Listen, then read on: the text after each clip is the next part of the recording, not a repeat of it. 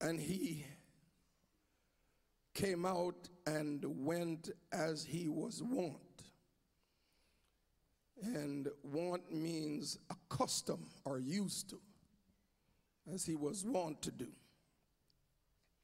To the Mount of Olives, and his disciple also followed him. And when he was at the place, he said unto them, Pray that ye enter not into temptation. And he was withdrawn from them about a stone's cast, and kneeled down and prayed, and saying, Father, if thou be willing, remove this cup from me. Nevertheless, not my will, but thine be done. And there appeared an angel unto him from heaven, strengthening him. And being in an agony, he prayed more earnestly, and his sweat was as it were great drops of blood falling down to the ground. Verse 45. And when he arose from prayer, he was come to his disciples, found them sleeping for sorrow, and said unto them, Why sleep ye? Rise and pray, lest ye enter into temptation. And my subject is taking self out of the equation. Taking self out of the equation. We're going to ask God just to talk to us a little bit today, and ask him to break the bread of life in our hearts so that we may be benefited and blessed. Let's pray. Father, we thank you, O God, for your loving kindness, and we thank you for your presence. Thank you for the presence of the angels. And Lord God, we thank you for your people. And as we have come to sit in your presence, Lord, and to worship and to hear the word of the Lord, I pray that you would anoint our hearts, Lord, and you would baptize us with a fresh desire to serve you. And Lord, as we have read your word, I pray that you would break it to our hearts. And that, Lord, as we meditate and hear your word, it'll change us. Change us from ourselves to be more like you. And oh God, would you lay your nail-scarred hand upon us? And would you soften our hearts? And would you mold our spirit, oh God? Amen. We don't want to be like we are now, but we want more to be like you. God, therefore, I pray that you would touch us in a very real way. That when we shall have left here, we will know that we have stood in your presence. Lord, I pray for this city in which we live. That, oh God, somewhere along the line you would deal with their hearts as only you could do. And Lord God, that you will release the angels of the harvest to bring them to a place of repentance. Lord, I pray that you will touch the lips of clay as I minister the word of the Lord, that hearts will be encouraged and strengthened to go another mile. Take absolute authority over this place, this atmosphere. We bind every demon from hell. We cast it down. We forbid it to operate and release a spirit of praise, a spirit of faith and repentance. And Lord God, would you grip our hearts with conviction? Deal with us, Lord, as only you could do. And Lord, I pray that you would bless us in a marked way. And then, Lord, we will be careful to praise you and to honor you and to give you all of the glory that is due to your wonderful and your precious name. In Jesus' name I pray, and all the people say amen. God bless you. You may be seated.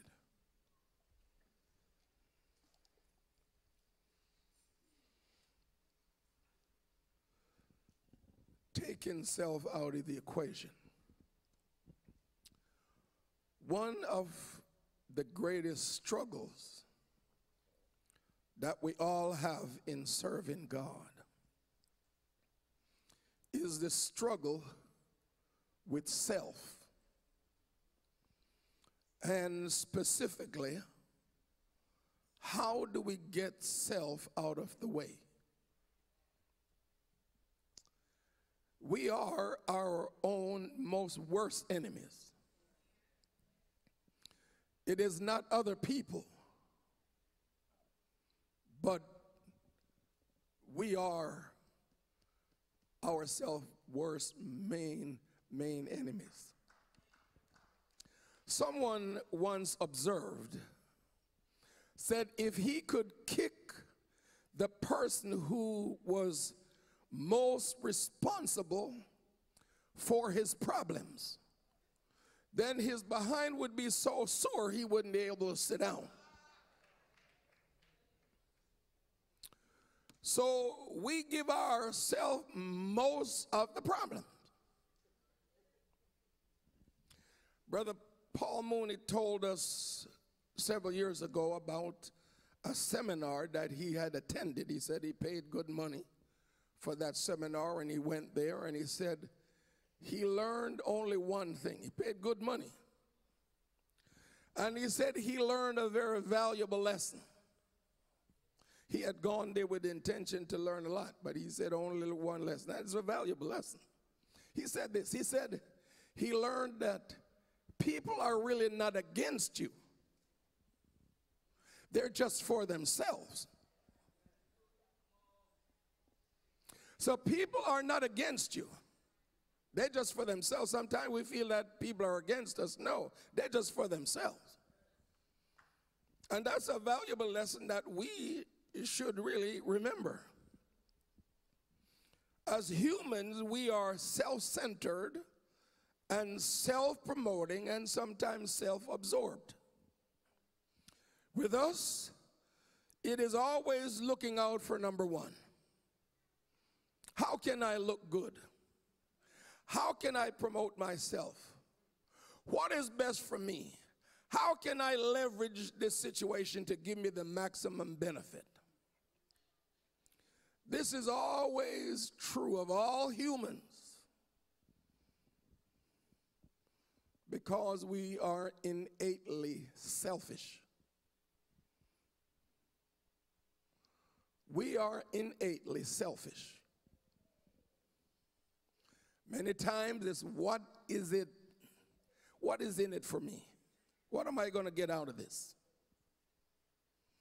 And then when we come to the Lord, when we are converted, there is a radical change that must take place.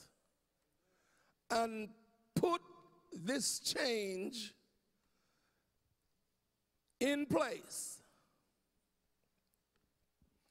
And this change is dying to ourselves. We got to die to ourselves. To us, this is a painful process. Painful process that takes a lifetime to accomplish this consistently. Dying to our will and then embracing the will of God is a goal that all of us have to really embrace. The principle of decreasing so that the Lord can increase is really what our text is all about. And I'm going to ask you if you'd allow me just to point out three things, three very important concepts from the Word of God. Firstly, Jesus himself taught us to pray the will of God. In Matthew chapter 6 and verse 10, part of it says, "Thy will be done in earth as it is in heaven." And he was given a model prayer. You don't have to pray this verbatim, but you've got to look at the component parts and then pray it. And part of it, pray that thy will be done. God's will be done in earth as it is in heaven. So here we see that the will of God is consistently done in heaven. And I would imagine that applies to everything that goes on in heaven. In Revelation chapter 4 and verse 8, the Apostle John tells us that there were four beasts, or creatures is probably a better word. Each of them had 6 wings about them, and they were full of eyes within, and they rest not day and night, saying, Holy, holy, holy Lord God Almighty, which was and is to come. That's what they do day and night. You say, do they get tired? I don't know. But the Bible said they did that day and night. So the will of God is done in heaven consistently. There's no rebellion in there. There was one man, and some of the people that followed him, some of the angels that followed him, they were of a different persuasion, and the Lord asked them to leave. And so in heaven then, the will of God is consistently carried out. The problem is getting the will of God consistently done on earth. That's the problem. Not just collectively, but also individually. It is hard to get us to do the will of God, even when we know the will of God. That's because we're self-centered. Our Western mindset of showing the rugged individual and the importance of the individual poses a great problem when it comes to God. Because with God's economy, we have to do things His way. We always have to change to please God. What if God is not happy with the way we live? Then we have to change the way we live. We're not going to change God now. You know, our world think that they're going to change God to come and sit in their mess. No, sir. God is not about to do that. We have to change. God really wants to unseat us from the throne of our heart. He wants us to abdicate. He wants to get on the throne of our heart because God reigns most effectively from the throne of our hearts. And He wants to reign. He wants to rule from our heart. He wants to become master and king and ruler and Lord of our heart. So He wants to reign from there. That is how He reigned most effectively. And so God is wanting us to abdicate. His kingdom really is about the heart. I mean, we will talk about a physical kingdom at some point, but mainly is the kingdom that's in the heart. The heart, in Scripture, when we look at it, it has at least three things attached to it. Firstly, the intellect. So God wants us to learn a lot about Him. He wants us to study His word, become acquainted with His ways, become acquainted with how He operates. Our intellect should be given to God. Secondly, there are those things concerning our emotions. And we've got to love the Lord and serve Him with gladness. If we're going to really be effective, we have to love coming to the house of God. You shouldn't say, I'm going to the house of God because pastor is going to ask me. No, you ought to love to come to the house of God. It shouldn't be, do I have to go back to service Sunday night? No, I get to go back because I love to be in the house of God. And we're glad about it. One songwriter said, I found joy in His company every day.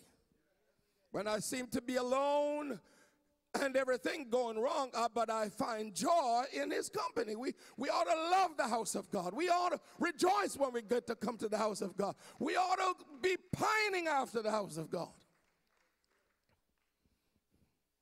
And then thirdly, our wills, our emotions, our volition rather. Our will really has to be bended so that God can take control of it. Our volition, it should be, amen, I will do this. David said, those that know thy name will put their trust in thee. So our will has to be brought under the sway of the Holy Ghost. And our heart has got to be given to God. Our intellect, our emotions, and our will got to revolve around God. Secondly, God's will has to become our focus. God's will has to become our focus. If you notice Jesus' remarks in John chapter 4 and verse 34, it's quite instructive when we consider it. Jesus saith unto them, this was the occasion of that woman that he dealt with at Sychor's well there. He says, my meat is to do the will of him that sent me.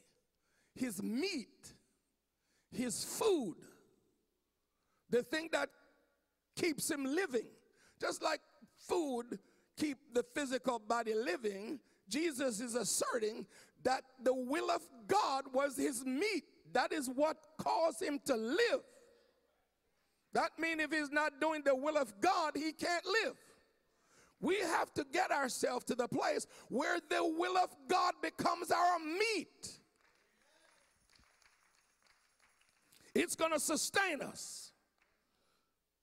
What I live by is to know that I am doing and fulfilling the will of God for my life.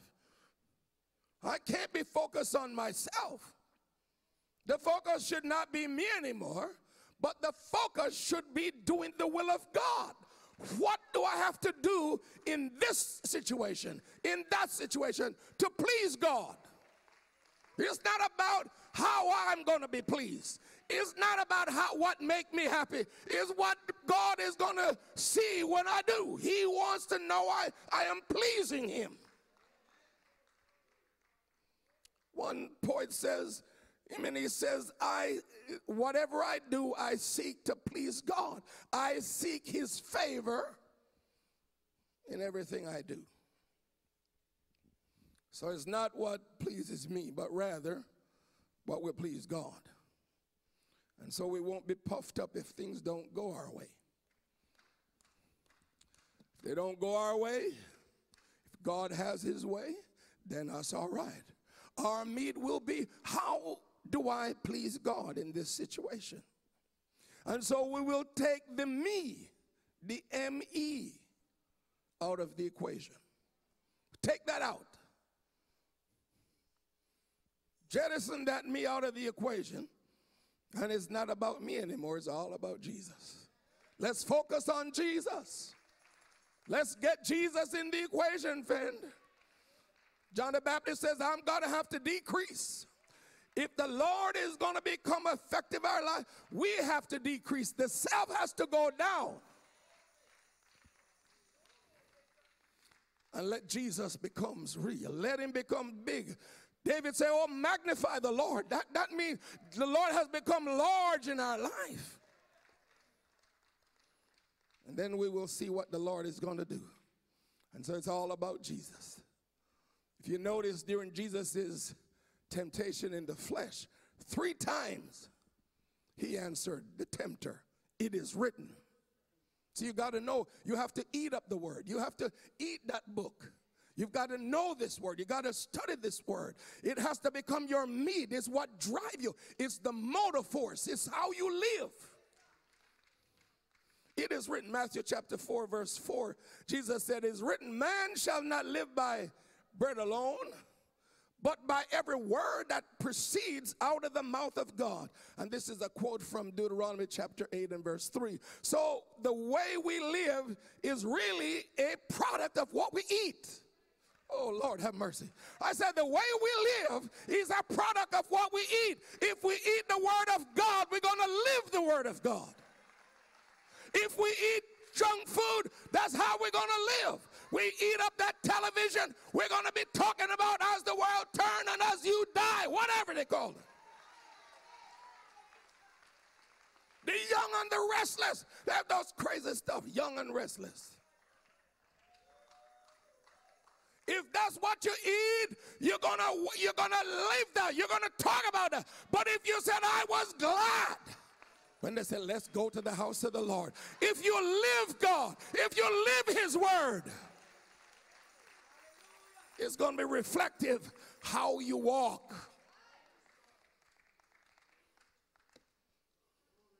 And so I got a feast at Jesus' table. Sometimes we got to quit going to Denny's, quit going to Longhorn, and draw to the table and say, Lord, we're here, we're hungry. Feed us with the finest of the wheat. Give us meat in due season. We're tired of ourselves, tired of focusing ourselves, how nice we are, how good we look, how much money we have, how much influence we throw. We need to get tired of that, beloved. Tired of that. And talk about it's all about Jesus. More of his glory would I see. Tell me more about Jesus. Hallelujah. Let me know about his love. Talk to me about his grace. God has to become our meal.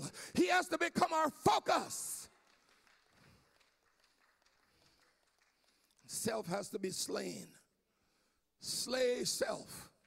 Notice what Paul says in Galatians chapter 2 and verse 20. I am crucified. I am crucified with Christ. You know, the reason sometimes that we're so focused on self is because we haven't been crucified. When we're crucified, we're going to die. And we need to stay crucified. Hallelujah. Somebody told the Lord, why don't you come down from this tree? No, he said, no, I'm going to stay on here. I'm going to stay crucified. I want the hammer and the nail to continue. I'm going to stay up here. We need to stay on that. We need to stay on that cross. Stay crucified. Lose ourselves.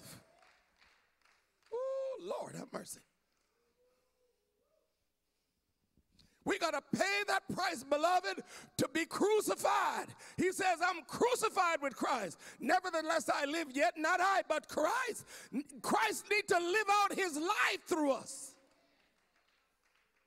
Our personal agenda has to die and let us install Jesus. Woo, hallelujah.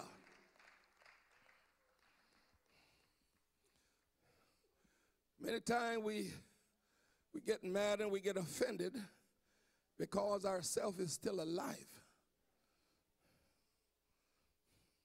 And then we feel that we have to defend our reputation, defend our rights, defend and show that we're important instead of us being crucified.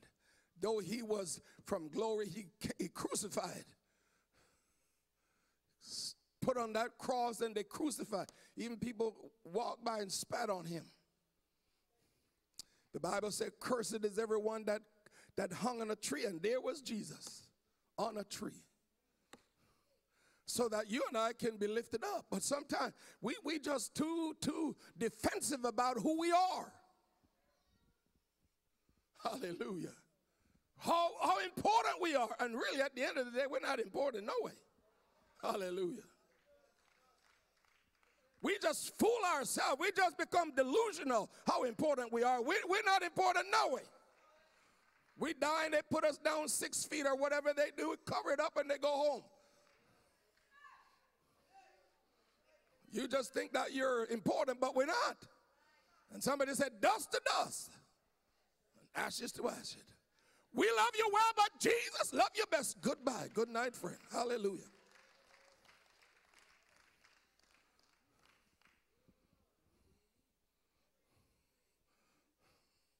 Hear what Paul says in Philippians chapter 2, verse 5 through 8. Let this mind be in you, which was also in Christ Jesus, who being in the form of God thought it not robbery to be equal with God. But observe now, but made himself of no reputation. So sometimes we're defending our reputation, you know. Took upon him the form of a servant and was made in the likeness of men. And being found in fashion of as a man, he humbled himself and became obedient unto death, even the death of the cross. Made himself of no reputation. And so sometimes, beloved, we just feel like we have to just defend our reputation. We don't want to be somewhat put on. We don't really want people to really encroach in our space because we're important. But I tell you, saints of God, we got to get self out of that equation. When we get self out of there and focus on Jesus, we're going to see great results. We're going to see great results. Self has always proved to be a failure. In everything, then, we have to focus on Jesus. Take our eyes off our hurt. We are feeling get hurt. Got hurt feeling. We don't really feel like people respecting us. We don't feel like we're being held up in esteem and the dignity that is due to us.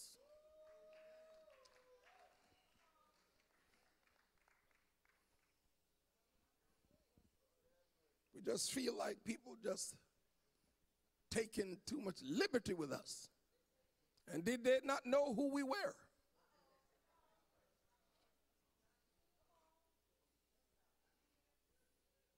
Hallelujah, anyhow.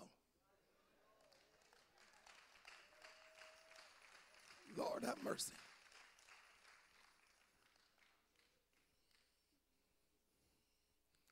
The older I get, the more I know that I'm nothing. Hallelujah. And so if people offend me, well, it's not a big thing. They offended the Lord. So it's part of the territory. Just go pray a little bit more. Lord, help me. Teach me. Teach me, Lord. So it's not about us. It's not about our hurt feelings. Look at Hebrews chapter 12 and verse 3.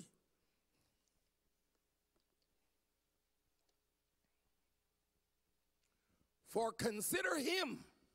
See, sometimes the reason why we get so hurt and so bent out of shape, we forget Calvary. One songwriter said, when we have missed our way, just lead me back to Calvary. Because at Calvary, my perspective then becomes real. I know what he had to go through to buy me as a sinner. He brought me also out of an harbor pit, so we weren't that good. So at Calvary, we know what it took to bring us to where we are. So we get a good perspective. So the writer is challenging us. He said, for consider him, that is Jesus, that endures such contradicting of sinners against himself, lest ye be wearied and faint in your mind. So consider what Jesus went through. Lest we start to feel like, well, people are they're really disrespecting me. I wonder if they disrespected the Lord. I wonder if he was the God of glory. I wonder if he was God that came down as a man. I wonder if he was the one that spake and it was done and commanded and it stood forth. I wonder if he's the one that flung the stars in outer space. I wonder if he's the one that put the planet in place. I wonder if he is the one that walked on the water. I wonder if he's the one that the Bible said they saw him and the hills skipped like lamb.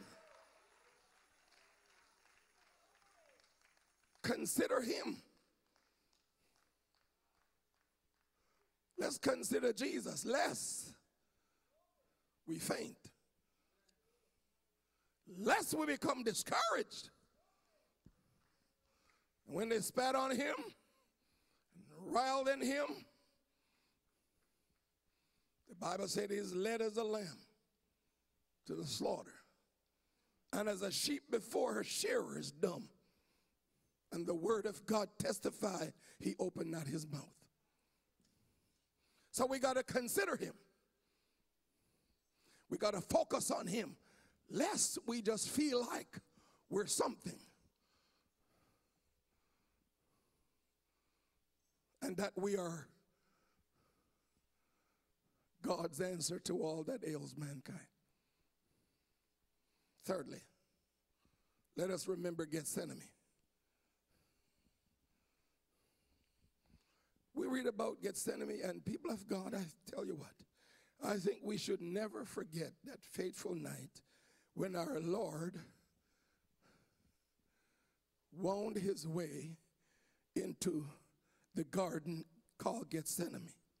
And you know, if we would, we could actually juxtapose this garden. We could put it side by side. We could line them up with the garden that our first parents were placed in, the Garden of Eden. And we know there, just by the narrative in the Genesis, that our parents failed God, failed to submit themselves to God, failed to obey one single command, that they should not eat of the tree that was in the midst of the garden. And here was Jesus then in the garden.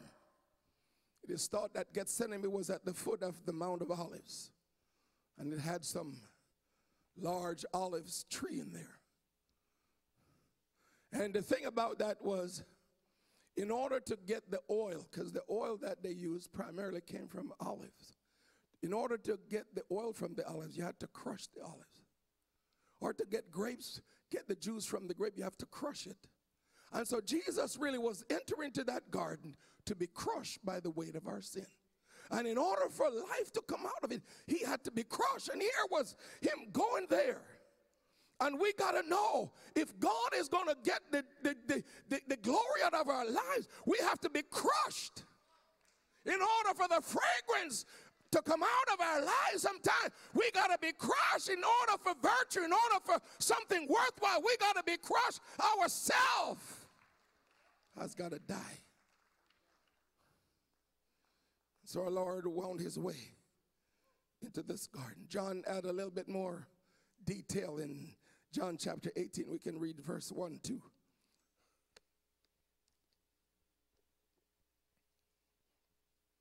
When Jesus has spoken these words, this is after the upper room, he went forth with his disciple over the brook Cedron, where was a garden into which he had entered, and his disciples. And Judas also, which betrayed him, knew the place. Observe, for Jesus oftentimes resorted thither with his disciples. So it's a place that he went to. He frequented there many times. And he went there to pray, because Jesus had a purpose. A lot of times we get out of order because we don't know our purpose. Our purpose is not to be happy. Many times, you know, I made mention one time, I said, now, Jesus' purpose is really not to make us happy. See, because a lot of times people just want Jesus to make them happy. Well, there's not a scripture that said the Lord's purpose is to make us happy. The Bible said the will of God is that all men should be saved. The Lord wants us to be saved. And a lot of time in that process, we're not going to be happy. How many of you are happy if they crucify you? Well, did you know that all of the apostles, with the exception of the apostle John, was killed? You think that was a lot of happiness? But there was joy. Joy in fulfilling the Lord's will. See, there's a difference between joy and happiness. Happiness only based on what's happening. You get a check in the mail, people are all happy. But that's not going to bring you joy. Joy is knowing your relationship with God is on solid ground. That'll give you joy, regardless of what's happening. So you can have joy in the midst of storm. You can have joy in weeping. You can have joy when everything is going upside down. Our relationship is based on joy and knowing that, yes, we're in fellowship with God. And so I told them God's will was not to make us happy. And they got all knurled up. What do you mean? God's will is to make me happy. Well, you're out of scripture. See, sometimes when you feel that God is going to try and make you happy, that's where you lose out. So when things are not going well so that you get happy, you feel that God had forgotten you. But it's not about your happiness. It has nothing about that. It is about the will of God. It's about thy will be done in earth as it is in heaven. So he goes into this garden, and Jesus now has come to what I call his 0 hour. This is the time when all the miracles done. He's finished with healing this and finished with raising Lazarus. This is the 0 hour that he really came into the world to accomplish. And it would be a test to see if he would finish it. The cross loomed large on the horizon, I believe. And then the cup was quite distasteful and bitter. The cup really is really a summary of his life and purpose. Psalm 75 verse 8. The psalmist says, for in the hand of the Lord there is a cup. Wine is red and mixture, full of mixture, and the poured out the same, but the dregs thereof, all the wicked of the earth shall wring them out and drink them. So the cup Jesus was talking about was that he had to drink this cup full of mixture, full of sin, sin of Adam, sin of all the Old Testament saints, sin of all the New Testament, sin of all the world, because all sins are judged at Calvary. And there he was. That's the cup. And he had to drink it. The wicked will drink the dregs, but he had to drink that cup. Had to take that sin in his holy body. Didn't know in his sin.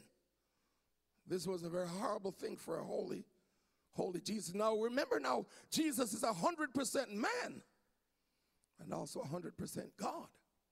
And so there's two wills. There's the human will, but then there's the eternal will. And there's a wrestling, because there is this struggle from the human side to survive and to preserve life. Most of us in this room, if I ask you,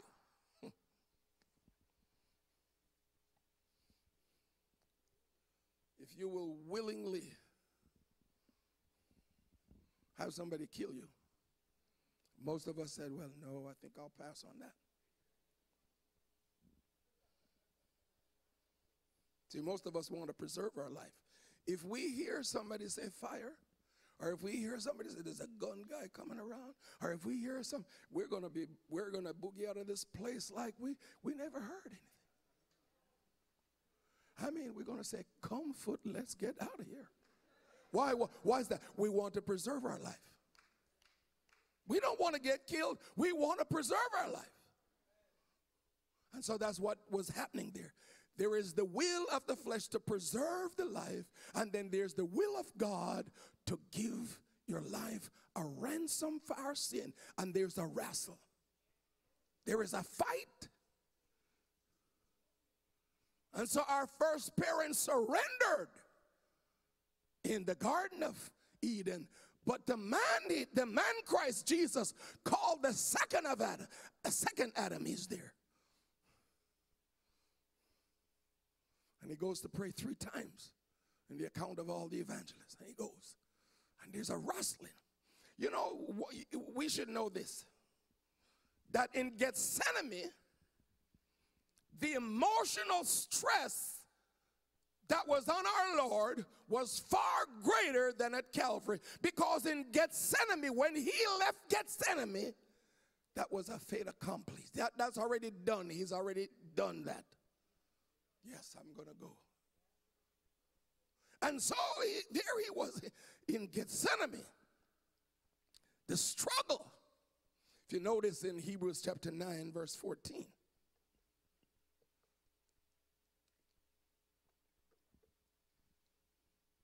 How much more then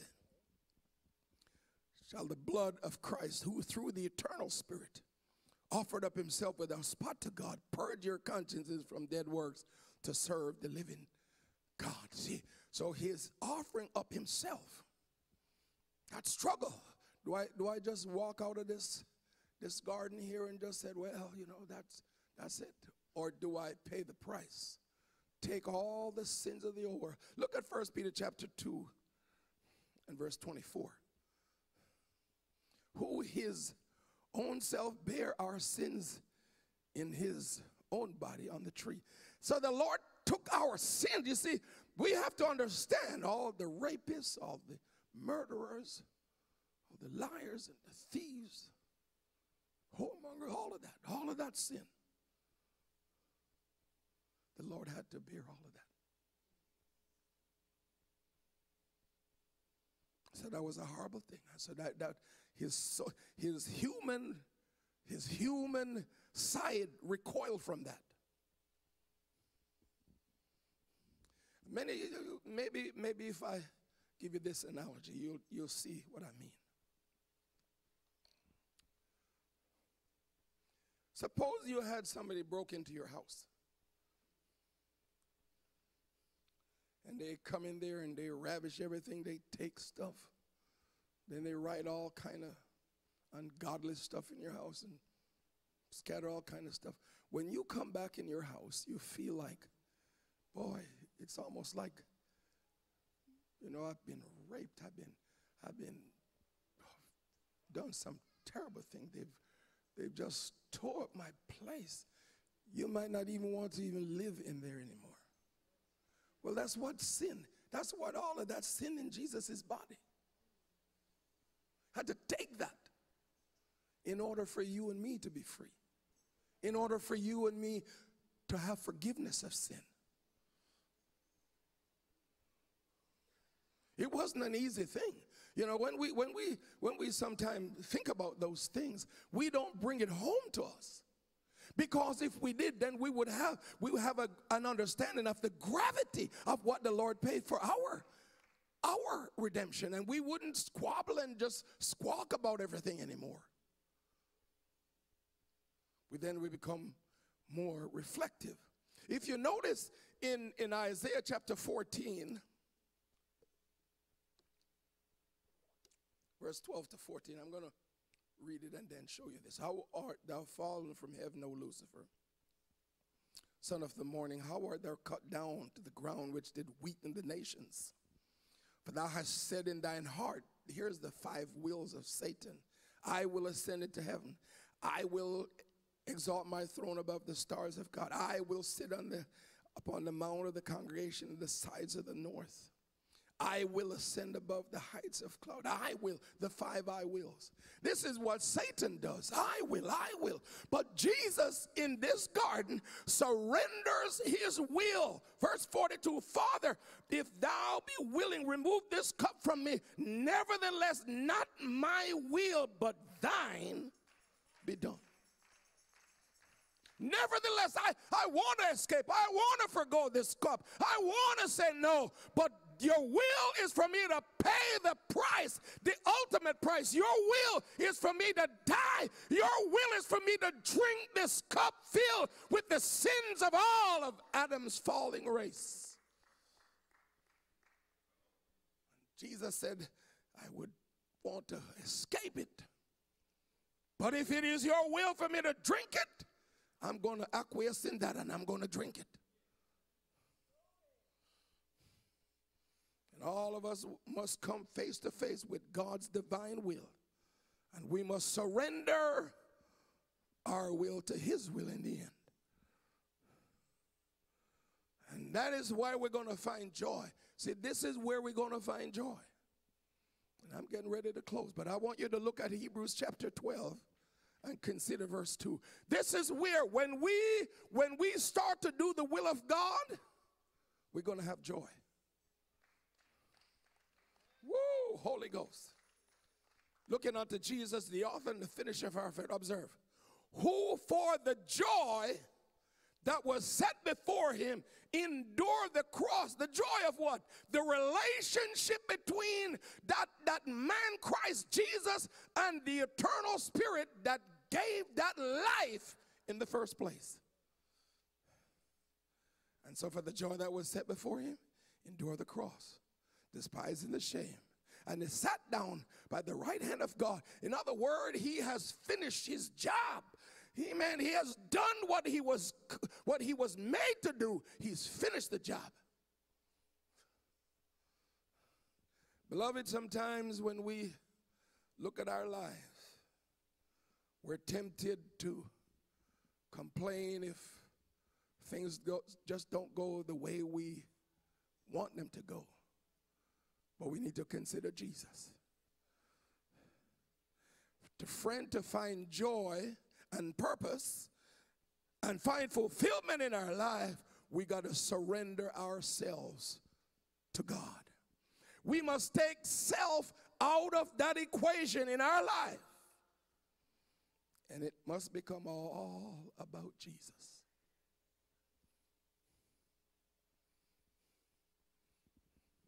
Now I'm closing with this. One songwriter said, many years I longed for rest, perfect peace within my breast.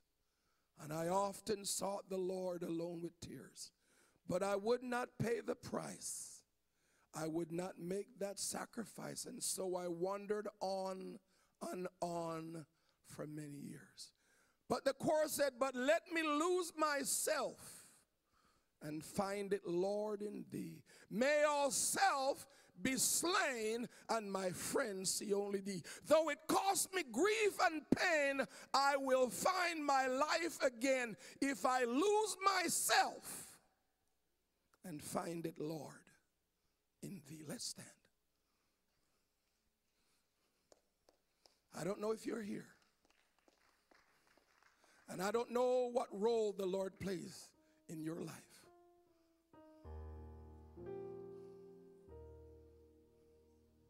But if we would consider taking the self out of the equation and simply focus on Jesus and let Jesus be all that really matters, we're going to have